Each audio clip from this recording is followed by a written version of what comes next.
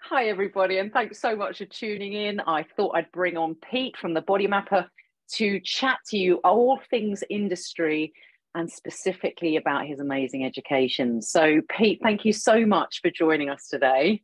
My pleasure, Teresa. Good to be here. Amazing. I thought, well, a lot of the time when I do these webcasts, I sort of plan some questions to have a bit of an idea of where we're going, but you have no idea where I'm going with these questions. It's not because we didn't want to be prepared, but Pete is very happy to pretty much be asked anything. That's what he said. So with that in mind, I wanted to pick your brain. You've been in the industry for a long time, an amazing educator. That's why we've got 4 of your amazing educations on our platform. But I wanted to get inside your brain a little bit of why you've created things, where you think the industry is going. You sort of want some wishes for the industry as well. And with that insights, I think that'll be really an informative and educational sort of tune in for the people watching or listening. So thank you for joining us. So the first thing I wanted to ask you, obviously with the body mapping course, it really explores much deeper into anatomy and physiology. But I wanted to check in with you, why on earth you think that's relevant to a fitness professional? It's the $1 million question, right? I get asked that, well, not all the time, but particularly with the anatomy and physiology, there's a body of people out there who are like, is it relevant? You know, do I actually really need this for what I'm doing? Especially as the fitness industry is diversified. Now it's not just face-to-face training. With the advent of lockdown, of course, a lot of people develop their online skills, and online coaching really has gone through the roof. So is it still relevant? I think is it a question that needs to be answered. And for me, it is, because I'm not just an educator, I am a practitioner. So I see clients, have a small client base, and I guess all education should be able to ask itself the question, is it relevant to something you do? It's all very well being nice, having brightly colored pens as our stuff does, but is it relevant? And for my business, yes, it is very relevant. As for where it came from, and if anybody hasn't looked at it, it's going for a very visual approach to learning anatomy and physiology and the function of it. So, for example, I draw things on people a lot. And that wasn't just an idea that came out of the blue. And there are other people who do that, I hasten to add. But it was from when I was a lecturer at a training provider in the industry, go back 1997, I started with them. So yeah, in the midst of time. And I don't even remember how I came to it, whether somebody else suggested it, but I started drawing on people's knees, for example, showing bones, muscles, ligaments, cartilage, all that kind of thing. And their understanding snapped into position much, much quicker than when I had drawn things on the board or I had, used the manual to explain, which are fine, they have their place. But something happened and people were quite excited. And they would say things like, I really didn't get it up until that point. Now I understand. And so I used that for a number of years, and it's always a good interaction. I mean, drawing on people is a laugh anyway. It's good fun. But people would connect into it, and then I could test their knowledge of muscular function, of movement, et cetera, whether it's for rehab or fitness. And I found they did better with it. So that's where the essence of body mapping came in, because it's like a bridge between the written word and the practical act of doing fitness, let's call it that. And for a lot of people, that gap was too big. So they weren't able to make the leap, and they were frustrated, and they would say, I can't understand the book, or it's too complicated. Can you make this simpler? So it's about making that transition into the real world. So today, I've seen clients this morning, I'm still thinking that visual way that I use in the BodyMapper, showing all those structures. So that's why I created it. So is it relevant? In my book, yes. If you work the way I do, it's incredibly relevant. Yeah.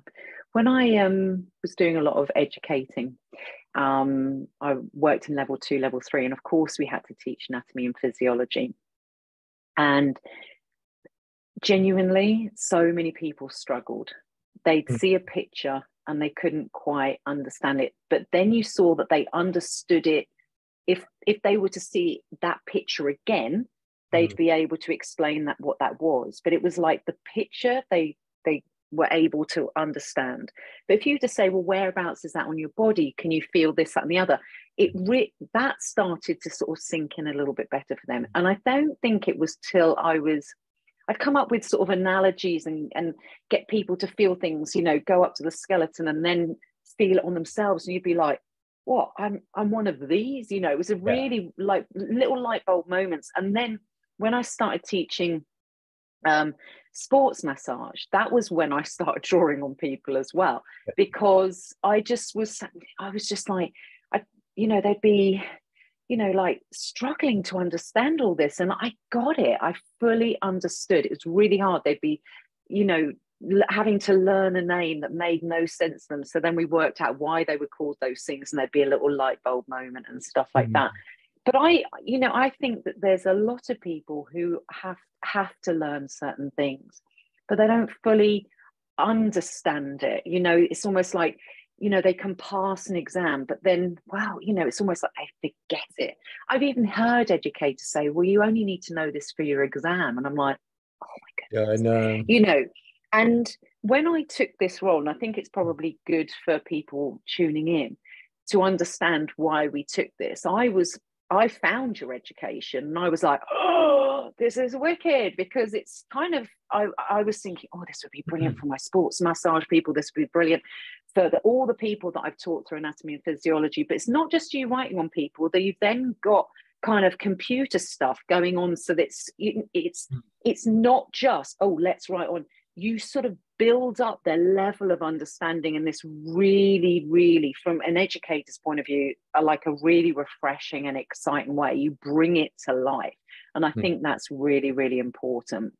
Yeah. So what would you say to the people who are still a little unconvinced that they will learn? How do you think your method is actually going to help them? Okay, so I spent a lot of time. It happened in lockdown when, you know, when everything crashed, and then you realized that you were probably going to be sitting at home having a coffee for a few days thinking what you were going to do about things. And that's what I did. And I thought, how did I learn back then? And actually, when I analyzed it, there was a process to my learning, even though I didn't really know it. And so I distilled it down into see, feel, map, move, memorize. Because I came on board at a training provider where the standards were really high, and I have to admit, I was intimidated as a new trainer in thinking, how am I going to be that good? I just don't know how I'm going to do it. And I realized that I had to go to the book first. And so, you know, reference what I said earlier, I've got nothing against books. Books are cool up to a point. So I'd look in the books and identify muscles, I'd do origins and insertions, and I'd do things like open the page, close it up, and then recite the names back, and then open it up. So seeing stuff was important. And not just in the book, then seeing things on a skeleton or in different contexts, like you said, was also important. It's like that picture relates to that skeleton, relates to that person. So how could I make seeing transition into a real person?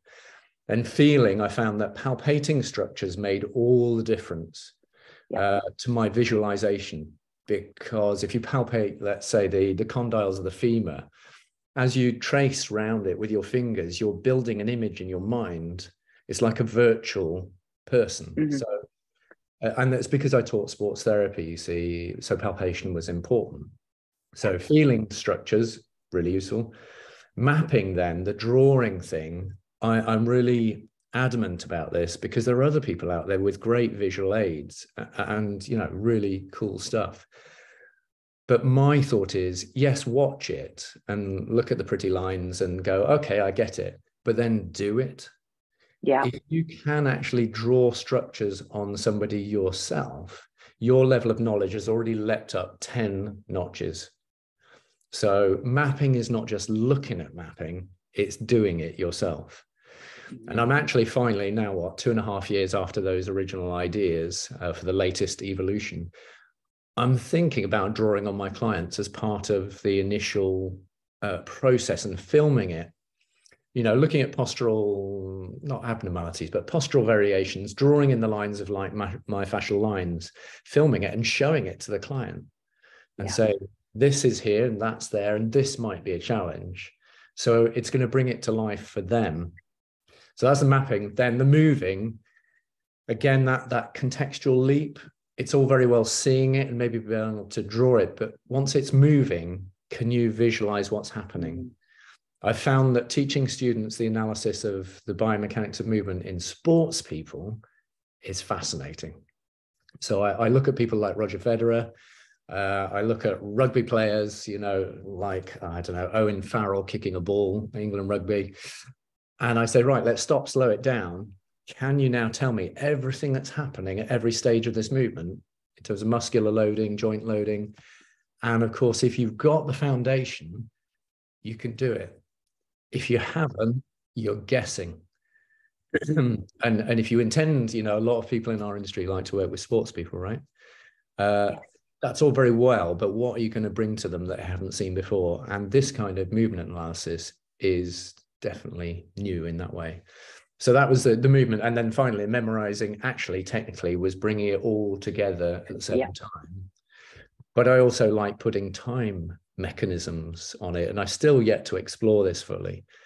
But one of my students about 5 years ago, I set a challenge, said, can you name, I forget how many structures it was, but about 230 structures in the skeleton. I said, 3.5 minutes. Can you do it? And she did it. And it really, she's so skelly, starting from skelly right at the bottom with, the foot, all of the tarsals, metatarsals, phalanges, working up tibia, femur, blah, blah, blah, all the way to the top. And she named everything. And that was also revealing to me because it was a game. It was fun working against the clock. So in my head, here's something I haven't said for ages, but the idea of different professions standing one skeleton each, stop what goes on, and who can name the 230 structures the quickest. Wow. You're on my team. You're definitely on my team. That's it. So I think, again, as an educator, we understand that this idea of sort of building upon something. And so that's kind of embedded, isn't that, with what your structure of the education is. I always used to, it's interesting hearing about the sort of timing thing and the person saying the stuff. I used to also find that people being able to tell somebody else about what they've seen or involving somebody else made it different. It made it out of here. And actually, I think a lot of people learning, still struggle with fear of getting something wrong. When it's play, when it's fun, when it's this, it feels like it's not a problem if they don't know. They're not being quizzed if something is right or wrong.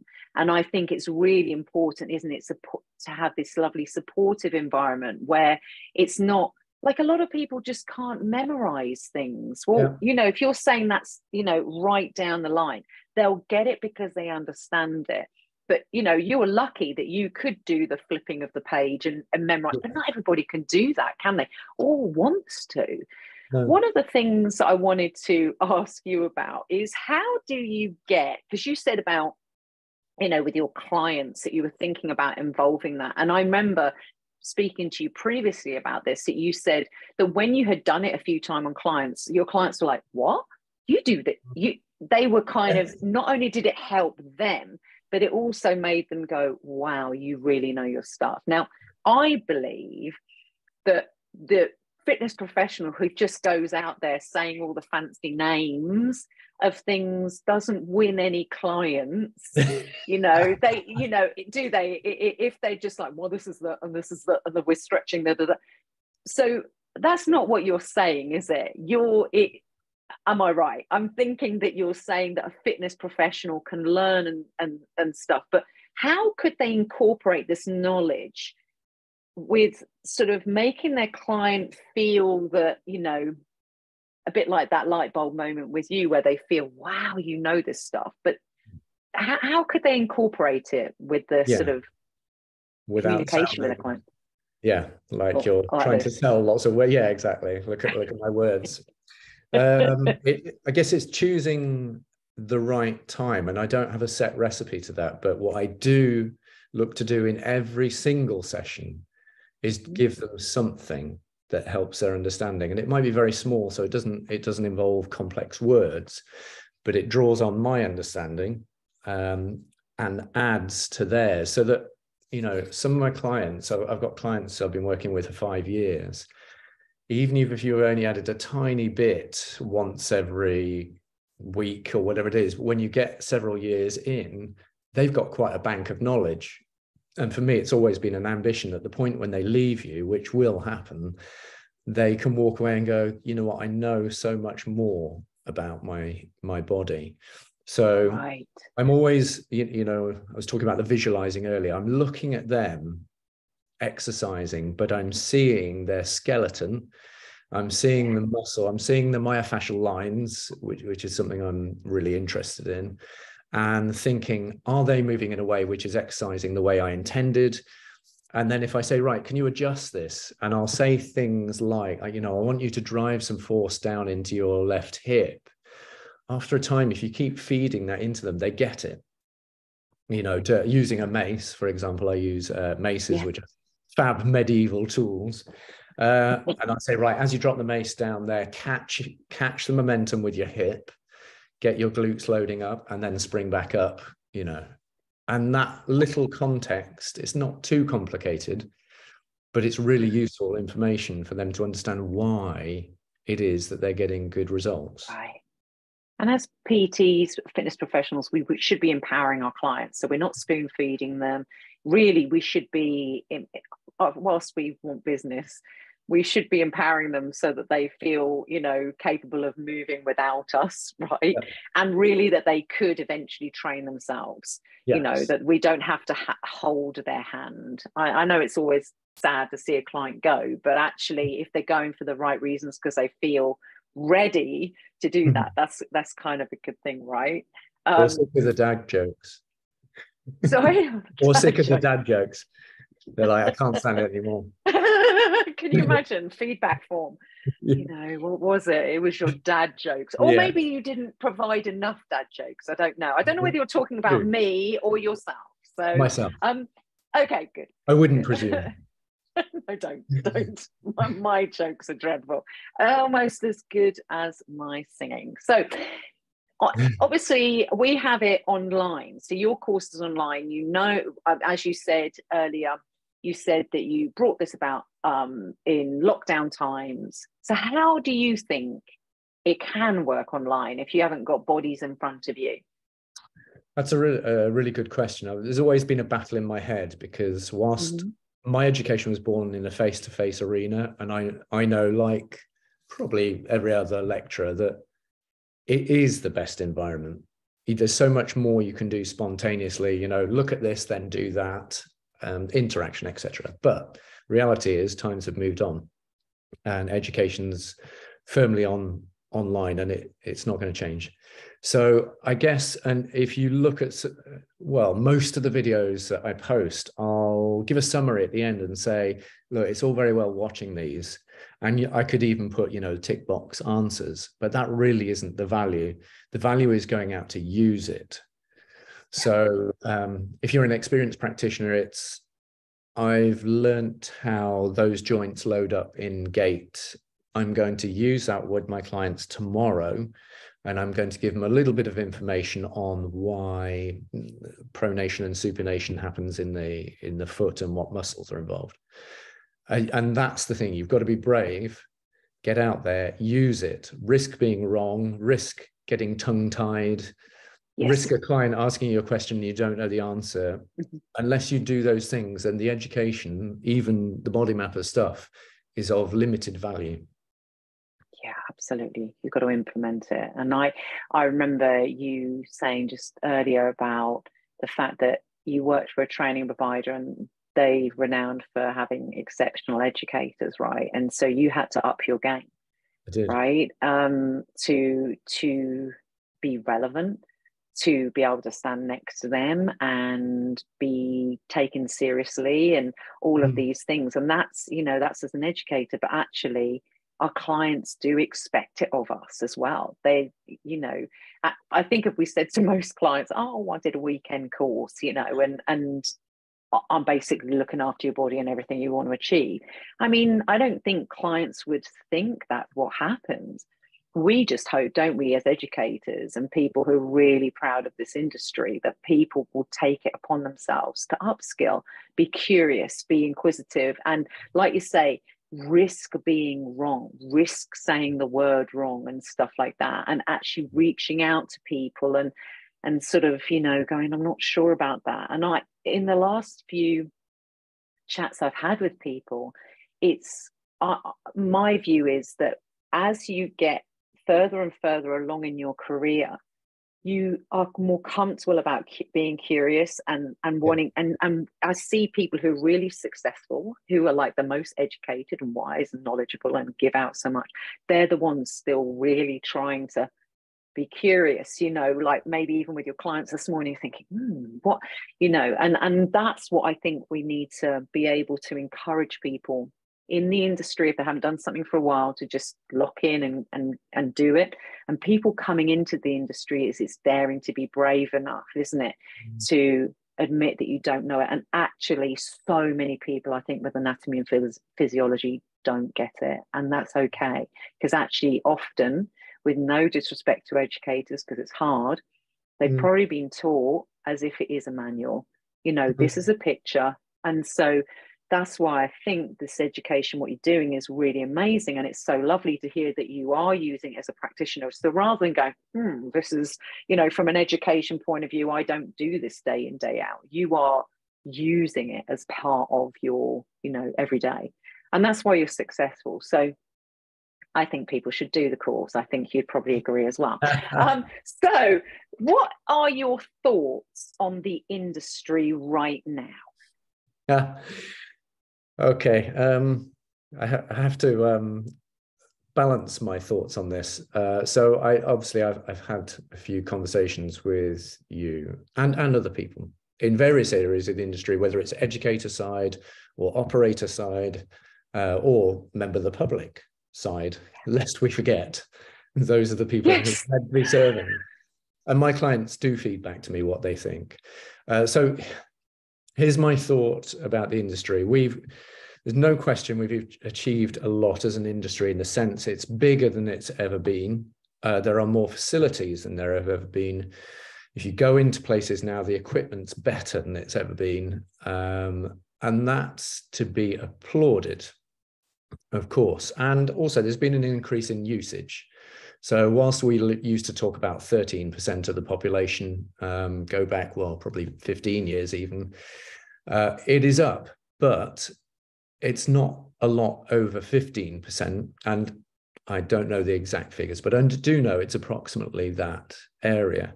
And that to me is worrying. And I tell you why it's worrying. It's because our NHS is collapsing, verging on collapsed. You know, when do we discuss it doesn't have any capability to do anything it's set out to do, because it's overrun. And that's not criticism of the NHS. Those poor people are working as hard as they can with the vast volume of people who are walking through the door. And inevitably, in my mind, part of that is to do with the fact that not enough people exercise and not enough people pay attention to their diet and sleep, let's say, and recovery. And we should feel responsible for that. So I find sometimes we are a little self-congratulatory with the figures that we were just talking about. You know, it's great that we have advanced, not got anything against that. But we need to be asking ourselves tougher questions of why is it not more people are involved in exercise? And I know it's not a simple one, but I believe the future lies, and this is where my business is and is growing. You go to the person's doorstep, you bring exciting activity, and I deliberately say activity because it's a bit broader. Yeah. You bring exciting activity to their doorstep, and you really tailor it down to the nth degree. I'm not seeing that move, to the best of my knowledge, in any of the big operators. Why not? Why not? Why are we not getting beyond the four walls? And I know it's been talked about for a long time, but why is nobody doing anything about that? And there are precedents in other industries. So associated, like massage, we had a discussion.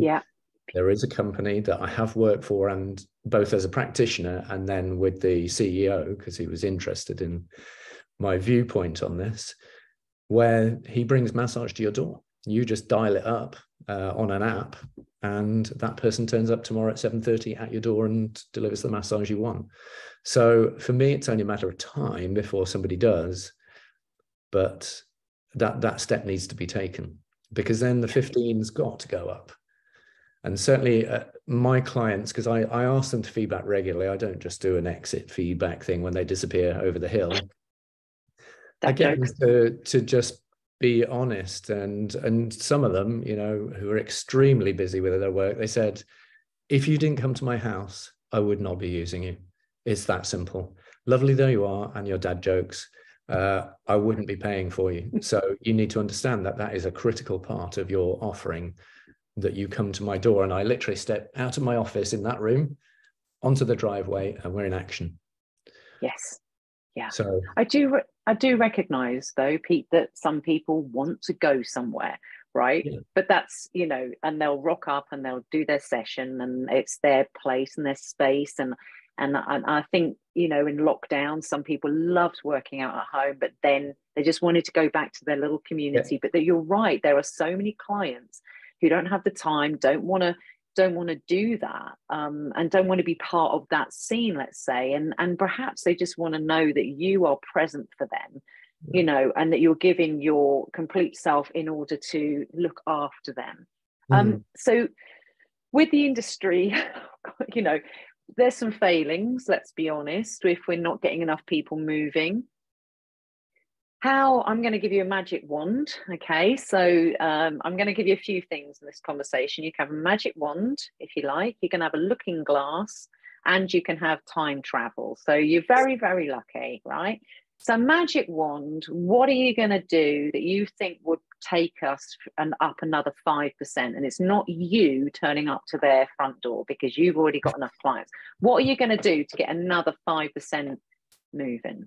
Okay, if you could, for the industry. I pick out the key word that you said, which is community. And for the reasons you said, I do understand why gyms have a sense of community and family. And for some people, it means a massive amount to turn up and see same faces, friends, and then to train with friends. So it's important. There's been a trend already for a number of years of organizations like Tough Mudder, like Parkrun, who've capitalized on that sense of the outdoors and adventure. I'd say we need to keep going with that and keep scaling, you know, couch to 5K concepts, because it meets the people in their environment, but there are other people involved. So for example, I took my clients to Tough Mudder this year, and they loved it because it was just totally out there. A lot of them either hadn't heard of it or had only briefly heard of it, or, you know, had conceptions. And when they did it, it was just us all trundling around together, telling stories and having a laugh. And it was hugely social. So that is what I would do more of, is look to the community aspect. Sport obviously already is quite a success, I would say, in this country, in that, you know, let's say cycling took off after the 2012 Olympics, and you see it now everywhere. So let's continue to take leaves from those books for those people who just find it too intimidating a step to go into the gym for their reasons. You know, it's nothing the gym's doing wrong. It's their perception of what the gym is. Okay, I'm happy with your magic one. That's great. So looking glass. So what if I could give you a looking glass and you could look anywhere in this industry that you feel would be very revealing for you? It'd give you some more inspiration, it'd give you some insight, it would be, you just want to be nosy. Where's the looking glass going to take you if you can only go in one place?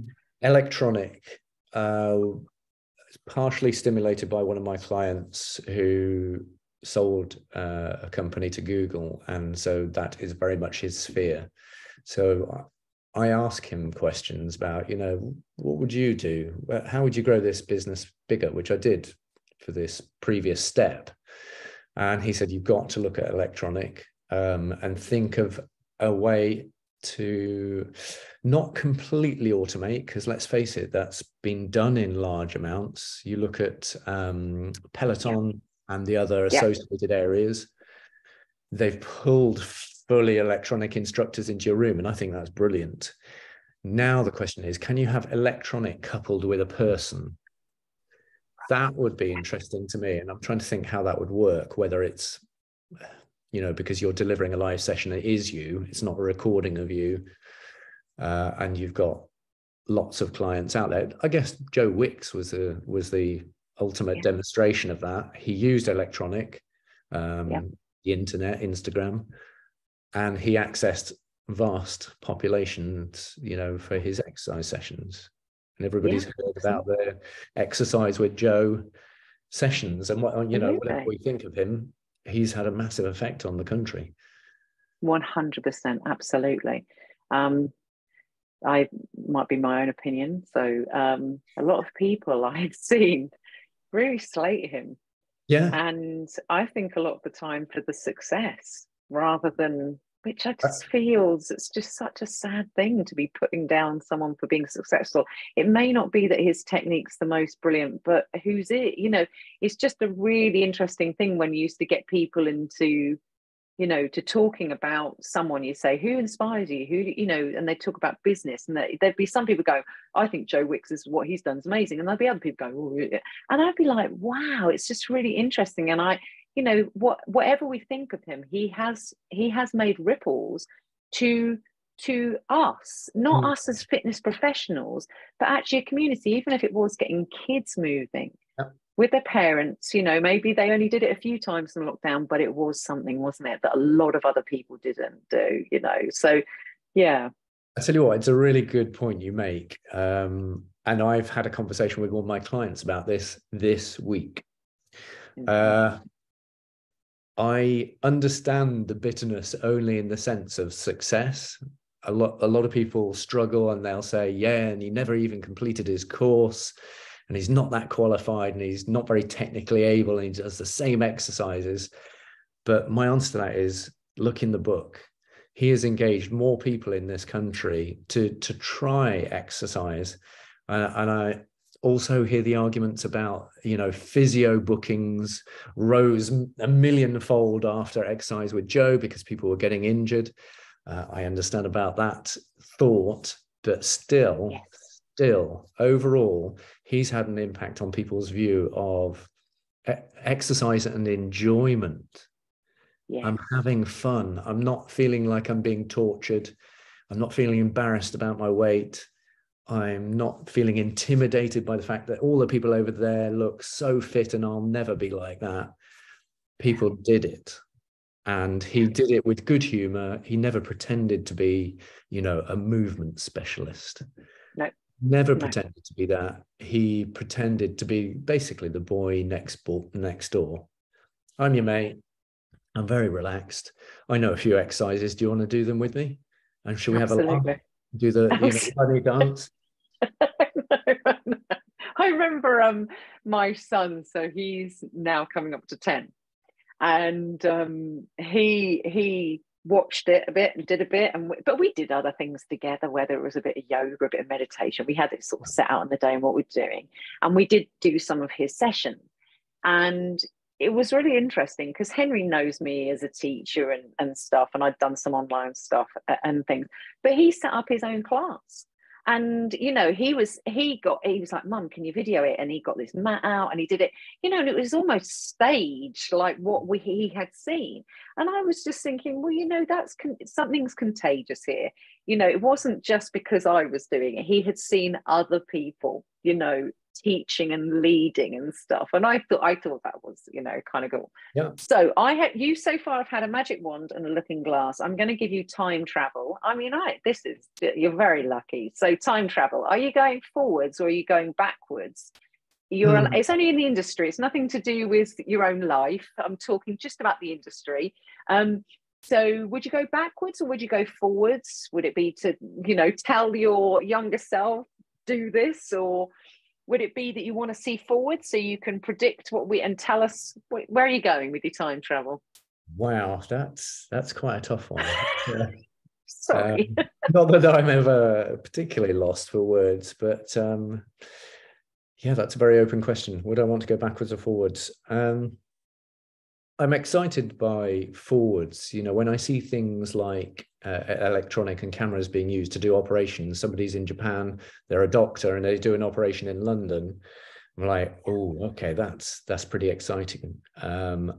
Where does that go? Where do we go next with that? Because that's utilization of skills in one part of the globe in another part. And think about education. So my new venue, I'm thinking we should be setting up the camera and just rolling the camera every day and doing some things so that people could tune in from New York or Buenos Aires, wherever they are in the world. So yeah, I'd like to see where that kind of virtual use, and on that note, sort of holographic figures, where's that going to feature? And I don't 100% know, but could I be a hologram in a living room in Sydney so that people felt more of a connection with me? That kind of thing. That is exciting, isn't it? And again, with the industry, sometimes we are a little bit, we want to progress, but we sometimes struggle a little bit with progress. Things, developments and stuff. And I just find it really interesting, when the whole online thing happened and people are like, well, I'm not going to do it because it's not, but when it was lockdown and there was no other option, everyone went, do you know what, there really is a value in this, because otherwise we're all just going to be sat on our backsides for, years, let's be honest. Okay, so progress then for you in your career. What do you want to see happen for you? I know that you said something about a new venue, something. So what's progress looking for you this year? No, things are as exciting as I can remember since back in those heady days of lecturing when it was all so new and exciting. I'm opening a new venue, which is a small venue in a town called Petersfield in Hampshire, and it really is not big. It's in that boutique studio category. It's even an odd shape. It's 40 odd feet long, but only and 15 feet wide. So it's an odd kind of shape. But I want it to become a hub, and I'm going to take on board trainers, most likely trainers, and what I'm excited about is creating an end-to-end scenario. So my education with the BodyMapper then becomes relevant, because I'll say, if you want to work with the BodyMapper, then you need to look at the educational approach and become very proficient at it. Much as those memories from the training provider for me in the past, it's like, if you want to be here, that's cool, but you've got to be up this high. And if that's not your bag, then no problem at all. But we can't work together, because my business is predicated on face-to-face connection, which is where I love being. I like people. And so I see, if I can create a hub that has, I don't know how many trainers in it, 5, but the hub is not, I'm going to train indoors. It's just, this is where the education takes place and we meet, but we're going to train people out in the parks and at home. And this is just a place we drop back into, let's say, film an assessment or have a team meeting. So it's a hub. If I can get this moving, several of my clients have already said, we would like to be first on the investment route, because at the moment I'm saying, I don't want investment yet. I need to prove this works. The education leading into being a practitioner and growing, being mentored. Exactly like we were talking earlier, it's like, see the spiral line on the video in the afternoon, do the exercises yourself, and then tomorrow morning do it with your clients. Seeing that step-by-step process, I think, will be rewarding for other people. So long and the short of it is, if that venue works, there are a lot of spaces appearing on high streets across the UK because retail is decimated. So there are empty spaces in our town too. And I only need a small space to create a hub. Could it then become a small training venue across the UK, deliberately not large and deliberately not gym-like, one-to-one movement-based stuff, and then all the trainers can look forward to being supported and mentored, so that when they run into the brick walls, which always happens, they can sit down and say, right, I had a problem this morning with a client. It was a bit embarrassing. I said this and it didn't work very well. What does anybody think? What should we do? So that you have a sense of working with each other, which some PT studios I have been to, they already have it. But a lot of places it's dog eat dog. It's like, I'm not going to give you my secrets. You'll nick my clients.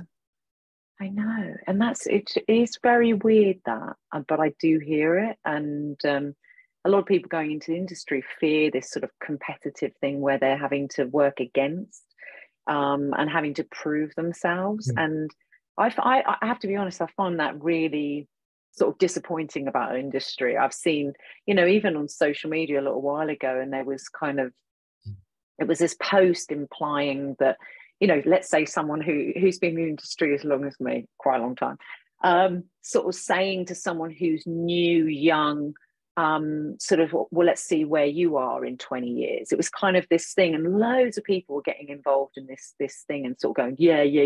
And I was like, that's not very encouraging to people coming into our industry. I started when I was 19, and actually at 19, I was really, really keen on being really well educated. I felt, certainly I've learned a lot in beyond the 19 years, and I certainly feel that what I'm doing now is only based upon what I've achieved in that time. But if I'd had people squashing me down at that stage, that would have been so dreadful. And that's the thing, these nurturing environments, if you can make that safe space, I just love that idea of, somebody sort of almost not a debriefing session, but some, sort of almost support where you just have that space and place to go, do you know what, that I'm not entirely sure.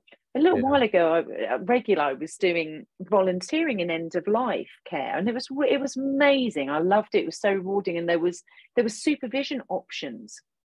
And we would meet at times, but I always knew it was there, but didn't feel I needed it.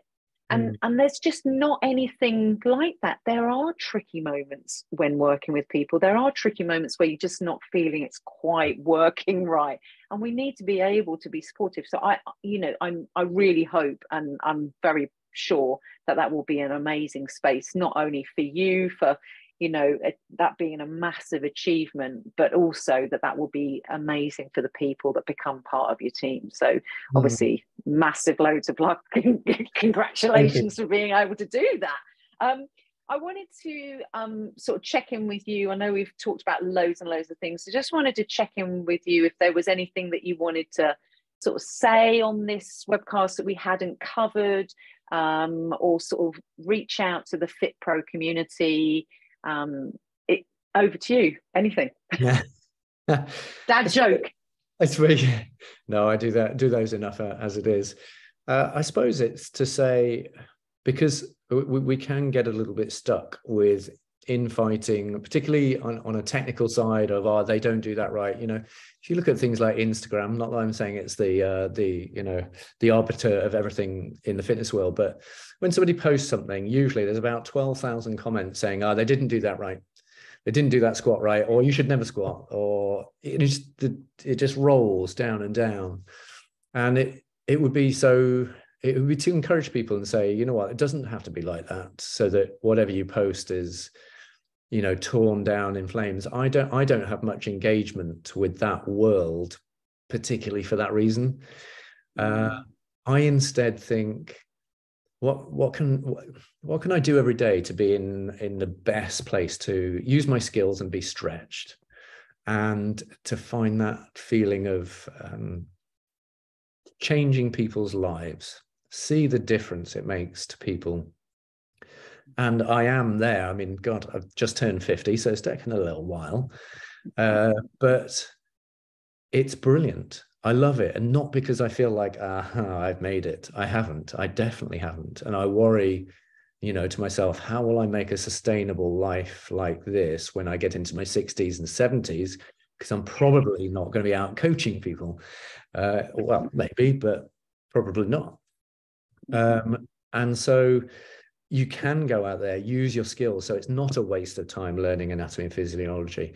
It's not a waste of time learning these bits and then trying them out. Actually, you could find yourself in a situation where you use them all the time. And when you come out of sessions, you also realize, God, there's so much I don't know. There's so much I don't know. Let's go and look at, so for me this year, pain has been a big one. I've noticed some trends in my clients because they're all 40 to 60. And they all, without fail, have concerns or worries about pain they might experience, or pain they're not that they're experiencing now, but that if they do this exercise, will they experience pain, or are they capable? And it's a real thing. And I've learned there's actually much more to pain than meets the eye. A lot. I very much was brought up, even through my sports therapy and rehab learnings from a great physio, was that structure is damaged, you're in pain. And it's not that simple. Almost all of my clients haven't got structures that are damaged. They might have had an injury 10 years ago where they fell off their bike, but they're still talking today about their knee that they hurt when they fell off their bike. And you begin to realize, okay, there's a lot of brain involved here. It's a lot of thought, a lot of perception around pain, which is affecting how they feel and how they respond to my exercise prescription. You can see it on their face. If it's one of them, they just look at it and go, that face. And one of my clients who I asked 2 weeks ago and said, so just tell me, what is it about that exercise? Is it pain on a scale of 1 to 10? Is it 7 out of 10? And she said, no, it's not that. And she goes, I just don't like it. And it began to promote that thought of, just don't like it. That's not, I've got pain. It's not, I find it too easy. It's not anything like that. It's, I have a feeling which is not right about that exercise. Even though, I hasten to add, the exercise is perfectly safe. Not because I gave them a 70-kilo med ball and said jump squat it. It was relatively innocuous. So that would be my message, is to approach it like you're confident in what you do, but there's so much you absolutely do not know, and it'll be that way forever. But use that as a spur to learn more, talk to your clients, ask them questions about, so why have you said that? I thought that was quite cool, that thing, and you're not so much, because it's a very malleable thing. So the point is, it can be brilliant. I'm enjoying myself more than I have for decades. And that doesn't, by the way, mean, before anybody thinks it doesn't mean I'm earning £1 million. It doesn't mean I've got thousands of clients. Actually, I've got a small client base because I operate, as I talked to you about previously, a retainer system. And that's a whole other question. But I am enjoying it. I can see the difference it's making to people. And they're telling me, I feel different. It's not, I got bigger biceps. Being in better shape, cool. Definitely, bit slimmer, cool. But being a different person and having a different view of their future, that's quite emotional for them. It really is. Absolutely. Yeah. So as I'm listening to you, Pete, and when we've spoken before, I think you're very wise. Where does that I do, right? And do you think your wisdom, the word wisdom, I'm not just saying this because you turned 50, and bizarrely I just turned 50 as well. So what month did you turn 50? Thank you. What month were you 50? September 10th. October. For anybody who wants to send me a birthday present. October. I know, yeah, I was October. So you're just a little bit older than me. Hurrah, hurrah. And there's the wisdom. Yeah. Shut up. Yeah, so wisdom, right? So you absolutely, with what you're saying, I think anyone tuning into this will think, blimey, he's a wise one. All right. Where does that wisdom come from? Is that genuinely doing something that you love doing? Like, for me, you know, when you say, I just hearing you talking, and when I spoke to you the other day about your business and stuff, you know, it sounds like it's fulfilling. So is wisdom because you're just in a good space, or is this years of experience, or is this education? Where is that coming from? Well, this is on the basis that I do possess the aforementioned wisdom, which is obviously for other people to decide. I suppose it's having failed at quite a few things. I've always been an optimist, and it's led me down roads where I've been very optimistic and put money into things and lost a lot of money and thought, you know, that was just your optimism speaking. You didn't really listen enough to what was going on in the environment. And education particularly has quite a bit of that, because I love education, but I understand that it's not easy. It's not an easy pathway to bring to people because they don't always see it the same way as you. So failure, multiple failures I've had, and you dust yourself off and think, I might not do that again because, well, it certainly wasn't right for then. Who knows? It might be good in 10 years' time. So there's a bit of that, being battle worn. But I think there's something I would say, and it's quite specific. I adopted a principle over the last 5 years, which was brought to me from a couple of people. One particular, a former business partner who was older and wiser than I. And it was this concept of ikigai, a Japanese concept, which is to create your life. You want a fulfilling life and, you know, rewarding, you create it on the bisection of there's 4 or 5 factors. 1, you look to do things that you love doing. 2, you do things you're very, very good at. 3, you do things that the world needs. And 4, you do things that people will pay for. If you can get the bisection of those 4 right in the middle, where it does all of them, you're onto something. And for this business, I feel like that is where it is at. And it's much, much easier than previous businesses where I've flogged myself to the bone. Yeah. Found things really hard and that frustrating. Why can't people see this is amazing?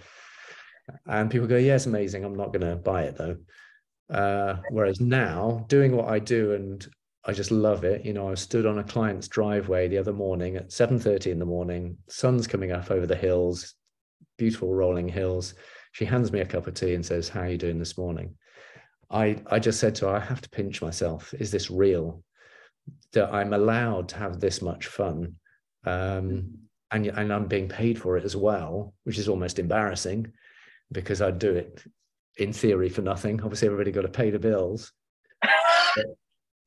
But that's where it is. And so I feel really fortunate. And I think, right, well, let's go for it then. If it is good, let's test it and see if it'll get any bigger.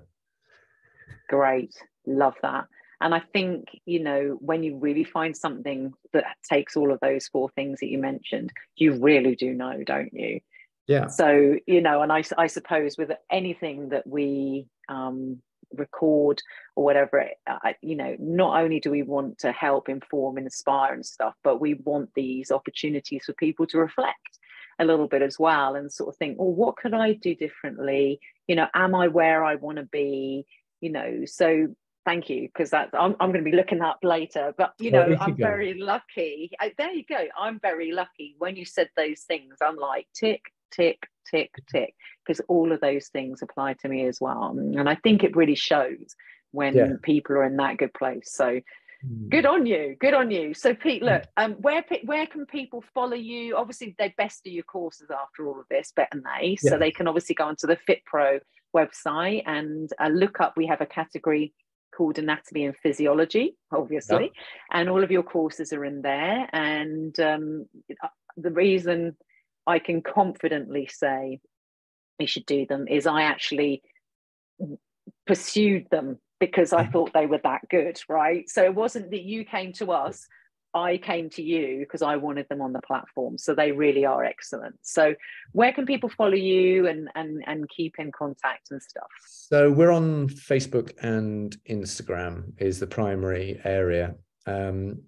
I'll be completely honest, there's been a temporary hiatus with my other business growing so quickly. A lot of my attention has been drawn there, but there's loads of content up there and you'll look at it and go, oh yeah, that's that BodyMapper thing with the drawing and stuff. So on Instagram, the handle is the BodyMapper. And in fact, I think it's the same on Facebook. It's the BodyMapper. So if you search those up, you'll come across us and you'll see videos of people moving around with drawings on them and stills of the same. Wicked. Yeah, it's all good fun. Absolutely. Look, so Pete, obviously I'm going to say a massive thank you to you.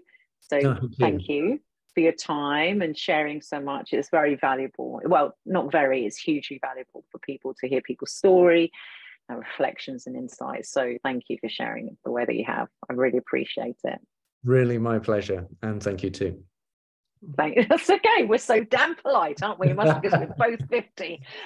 So I'm also going to say a massive thank you for the people tuning in as well. We, kudos to anybody that takes the time to reflect on where they are in their own journey and wanting to upskill. It's really, really important to me that people do that in our industry. And so kudos to you for all listening. So thank you. We're all going to say goodbye now, aren't we, Pete? Should we do a cheesy wave? Do that wavy thing. That's what we should do. Thanks, everybody. Thank you.